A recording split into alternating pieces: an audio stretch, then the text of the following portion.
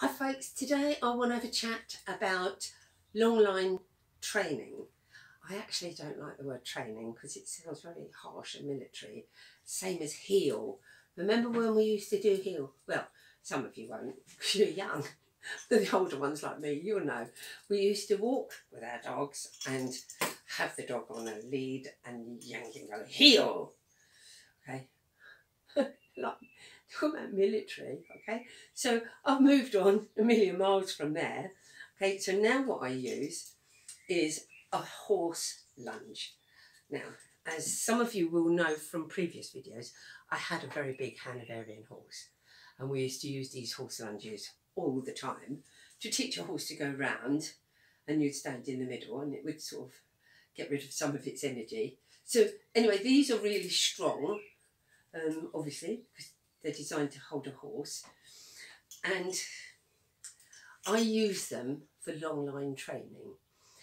Now what I would do, I'll show you, right, is I pull up outside somebody's house where I was had an appointment to go into work with their dog, and I would never have met this dog, only what the owner has told me on the phone. And in here I would have warm, freshly cooked treats, the best treats, you know, chicken and steak fats, lamb chop fats, sausages, everything, bits of liver, depending on the dog and what the dog liked. And it would be warm in here. And as I pull up outside and I get to the front door, I'd have my treat pouch and I'd get out these treats and put them in there, close them up and go into the house. Take this with me and put it on the work kitchen surface. Well, you can imagine the dogs thought I was the best thing since sliced bread, because as I walked in, and I'd always make sure that they were hungry, I'd ask the owner not to feed them from the night before, and as I walked in I'm smelling of all this beautiful food, so I had this lovely dog perfume on. They would be so excited because they're really hungry, okay? And so then I would work with them for an hour or more, depending how the dog, because some dogs really work fast, some are a bit slower, some are more intelligent than others. You know, I can say that, you know, there are some dogs that are very quick thinking and some that are not quite so quick. My Henry wasn't very quick thinking, my bull terrier. As my friend said, he didn't have all his cups in his cupboard. It's a very good description of my Henry. Okay, anyway, right, so once I've done all that and I've taught the dog clicker, and it doesn't take long, you'd be surprised how fast they get the idea of it, then I would go out into the garden and start working and playing what's called the This Way game. So I try and change everything with game at the end of it. So the whistle game, the mat game, the door game, because it softens it in my head. And I call all the dogs Pups, because that also, it kind of softens my brain, you know, my thinking. So, oh, bless you, little pup, okay? Except when they're in Kevin, then I call them Kevin. Now, Kevin is when they're in adolescence. And when they're saying to you, talk to the paw because these ears ain't listening, whatever. Kevin and Perry it's a comedy show in the UK, and it was two teenagers that were horrible.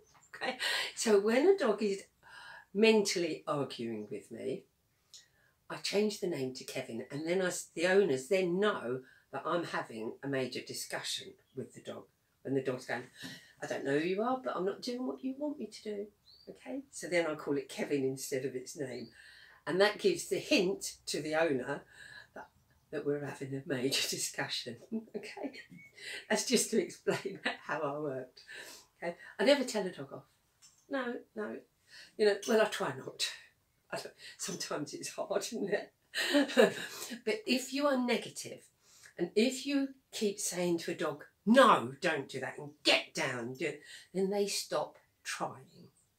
Okay, you want them, with clicker, you want them to try. You want them to use their brain and to think things forward and move on and try new things out. because only that way will they learn what they get the click for and the treat and what they don't. Okay, so it's a process that the dogs learn to use their brains, and so you're not using physical force on a dog. Now, right, so I'm going to go back to this horse lunge. Now, I tie it around here in a knot. Okay, so it's kind of, if you imagine this is a thinner version, if you have it just loose like this, it will strangle you. If the dog takes off, look, I'll show you, you end up strangled like this. Okay, so you knot it here so that it can't move. And it depends on how many people use it. So if there's two different size people using it, you obviously have to make sure it's comfortable for both of you. So now I've got this 20-foot long line, and this is such a simple game because all you do is you wait, and even if you haven't got the line on and you're in the garden, for example, all you do is wait for the dog to come to your left knee. See, it comes here. So you're rewarding the dog and it doesn't realise what it's getting it for. So you've got your clicker on and the dog just happens to come here into your left knee. So it's within, say, a foot or 2 foot here of your left knee. And you just click and give it a treat and carry on walking. If it comes to this side, it gets nothing. If it goes over there, it gets nothing. If it goes behind you, it gets nothing. Only here, in this magic circle, it gets a click and a treat. And it is such a simple game because the dog will work it out. Because it's thinking, oh, when I'm over there, I'll get nothing. I'm just going to go and try and see what happens if I stand here. And what I want you to do is just give it a big smile. So you're walking along and you're just not taking any notice. The minute the dog comes into that space, you go, well done, good boy or girl, and then carry on walking. So what happens is that the dog wants to be here. So once you start doing that in the house and around the garden, then you can attach it on to a long line, and as I said, have it knotted here, and then attach it onto a harness. Now you must never use a long line on a collar, because if the dog takes off and at the end of a 20-foot it yanks, it will really yank its neck. So it's always got to be on a harness. And I must tell you that you have to be aware that you've got to make sure that you can deal with this dog. If you can't, if you're not confident that you can hold the dog across your body and make sure that the dog is not going to be able to drag you along the floor, then only then can you use a long line like this. Because obviously it can be dangerous if the dog does drag you, all of a sudden takes off. Especially if it's a big dog, you know, Great Dane or Bull Mastiff, German Shepherd, takes off and all of a sudden you're being dragged along. Okay, so, you know, I am saying that you have to be very careful. I can do this and it's up to you whether you want to try it, but I'm just giving you a warning. Okay. Now, the next thing I'm going to tell you, and this is a top tip. I do like a top tip, okay? Now, there's nothing wrong with this clip and there's nothing wrong with this ring. But I'm just going to show you what can happen. Okay? Now, see if I can do it. Is that sometimes, depending on the size of the ring, but a ring this size, it can happen to. You see? Now, I didn't touch this. Let me see if I can do it again. Can you see? So, depending on the size of the ring, and it depends on the size of the clip, but sometimes it can free itself. So, you may want to, as a precaution, attach something like this on a carabiner onto the harness and on to maybe this part of the clip. Do you see? So that this is on it, but if this does come off, then you've got a backup in case the lead does come off. It doesn't normally happen with this size ones, this size clip. Okay, it doesn't normally happen. I'm not saying it can't, but it doesn't normally happen. It's normally the smaller clips. So I just, want you to be aware of that. Now, when the dog, every time the dog comes into this space, it gets a click and treat. And so I can do this in any circumstances. So if I've got livestock in a field over there, I can still work with the dog, providing you know that the harness is on your dog properly, obviously. But you can work with the dog in any kind of space if you think it's a safe space for you to work with your dog. But eventually, when you let your dog loose, what you want to be able to do is say, "Oi, this way," and walk off, and he's there. So that's why I call it the this way game, because eventually when you say this way, and every time he comes here, he gets a click and treat. And then it's two words that most people will remember. This way. So I call it the this way game. This way, and off you go. And what you want is him to be here. Now, I'm going to tell you, when you've got bull terriers, or dogs like bull terriers, my Blitz used to think it was very funny to take you out. So she would be, say, 20 or 30 foot away, and she'd be like a bull. She'd stand there and look at me and wait, and then I was standing there thinking, I don't know which way to go, because I know she's going to hit my legs. And you see all the videos on YouTube, don't you? They go up in the air and land on your back. Well, that's exactly what she used to do. She used to come and take me out. I'm not saying this will help, because bull terriers particularly, they like a game. They think that's funny, that game. Okay, but if a dog is coming at you at full speed, if they always come to this side, then there is a chance that they'll run past you on this side, instead of, as they get to you, going left or right or left, and you don't know which way to go either.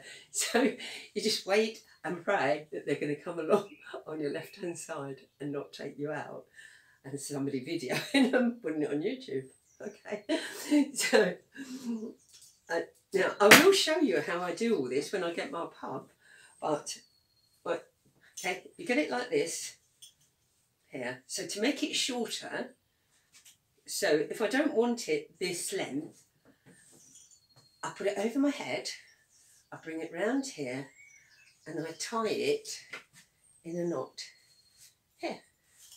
Okay. Now, if I don't want it at all, if the dog is running off loose and playing, and I don't want this at all, I can tie it around here at any length, and just tie it up like this, and then put it behind me, so it's out of my way. Okay, so I can have it at any length I want to.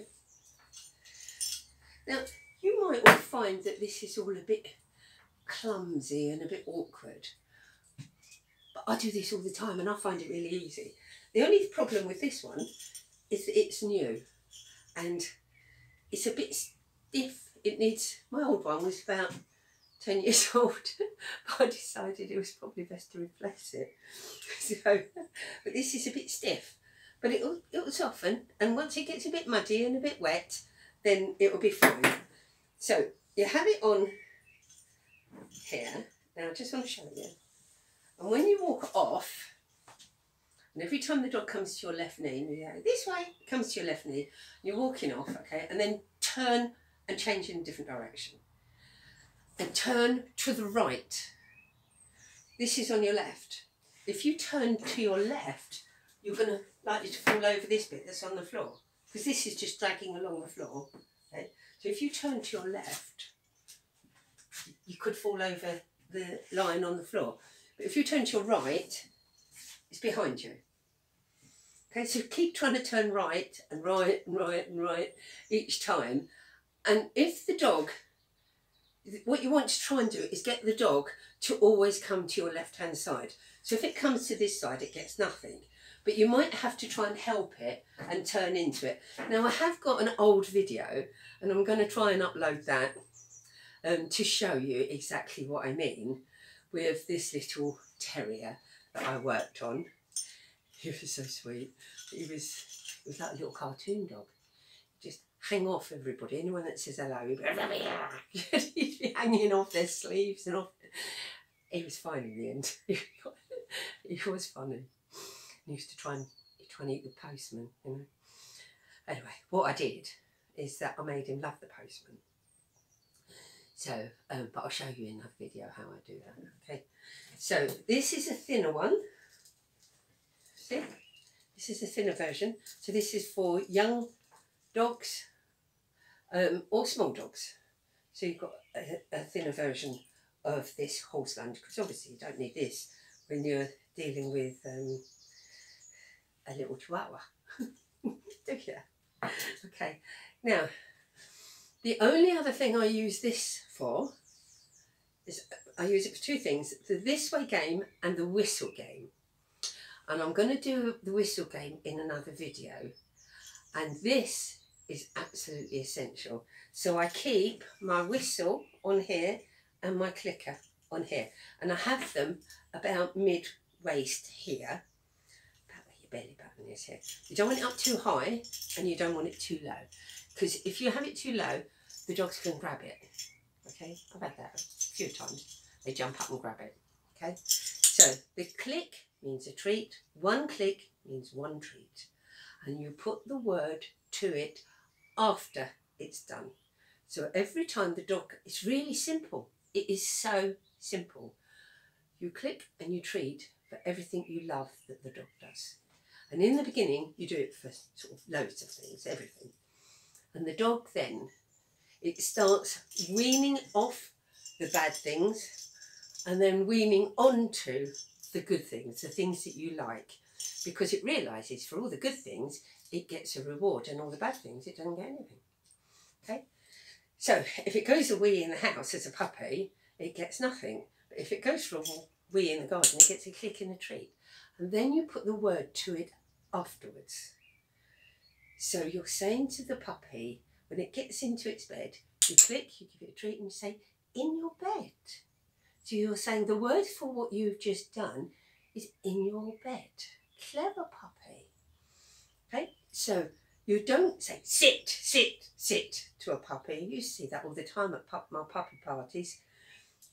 You might as well be saying cabbages or onions. They have got no idea what you're asking them to do. But if when the dog sits, you click and you give it a treat and then say sit. So you're saying the word for what you've just done is called sit. But I'll explain all of that in another video. Now, I'm going to talk to you about something that's a bit controversial. I know people are not going to like, some people are not going to like what I say. But I absolutely, really don't like extendable leads. I despise them, actually. Mainly because of the damage they cause to people and to dogs, the injuries. Now, I can't show you all of the graphic injuries that I've got on my phone. I'm going to show you one, but I have to be very careful that I don't get a strike by YouTube. See that kind of injury? Okay, now I see that all the time. I go along the beach and here we're a tourist injury, a tourist industry area. I'll get it right. It's a tourist area. And a lot of people come down in the summer and they're in their shorts and they go to the beach and they're with the dog and everything. We've got a dog sort of where dogs are welcome beach. And you can walk along and I guarantee it's not long before I see that mark on somebody's legs where it's wrapped around them, the extendable lead, especially the ones that's like this, like paracord. Okay. Now, the problem with extendable leads is not only the damage it can do, and I have been out to 2 different people, one where had a completely deformed finger from one and it couldn't be fixed, it sort of went up in an L shape, and another one where she nearly had her finger was nearly amputated because the line had caught around her finger like this and nearly amputated, and the dog took off. But also, there's a guy up here not far from me, and he walks his dog. I actually haven't seen him for a while, so you know, I hope the dog is all right.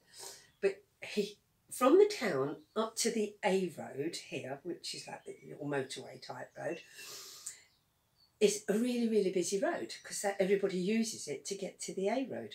And as I drive along, my heart is in my mouth because he walks along with his big gun dog 20 foot ahead of him. And at the time, the gun dog was young. And I'm driving along thinking, please don't run out, please don't run out. And I'm driving, creeping along. Of course, the cars behind me are wondering why I'm going so slow. But I can just visual this dog running out under my wheels. And I do see it. We've got a place called the Tarka Trail, which is a railway line. And it's now converted into a cycle track and dog walk and things like that. People run. And you do see it with people with these extendables. And as they just can't seem to control them, and the dogs zoom off in front of the bike wheels, and the dog is, so you've got the person, the bike, and the dog runs in front of them, and the bike's tripped over the wire of the lead, of the extendable lead. And I've seen a few bicycles shouting and swearing at the owners. And of course the dog can get very badly injured as well because it gets dragged back under the wheels. So one of the other problems with the extendables is that very often the end is very heavy, and if the owner can't hold it, or if it doesn't work properly, you know, if the button fails and they let go of this end and the dog takes off, then the dog is running with this thing dragging behind it, scaring the life out of it. So, you know, you have got to do what you do. If you like them, that's fine, you use them. But I don't ever use them. I always use the long line. And this is how, because I teach the dog to walk beside me nicely, and then I teach the dog to go play. So when I'm walking along, I want it trotting along beside me because I don't want it 20 foot ahead of me and looking back saying, have you picked up my poo yet? Okay, I want the dog beside me looking up at me because you're like his little servant following him along, aren't you? He's making all the decisions out there and you're just following him along, and he's decided. So there's no communication between you. I want the dog, I don't want him clung around me and I can't breathe unless you tell me what to do. I want him walking along beside me, happily, trotting, looking ahead, watching me. He's got his eyes on me. So he's watching for my hand signals and my facial expressions and my whispers. He's watching what I'm doing, so he's aware of what I'm doing all of the time. And then when we get to a safe place, I can say, go play, and the dog can run off and play. And then when I'm ready to go, I say, this way, and there he is beside me. That's the plan. I'm hoping I can show it to you in more detail when I get my puppy, finally. Okay. In the meantime, I'm going to do some more videos. Have a quick look on down below will be my book. You can have a quick flick through that and see what you think of it.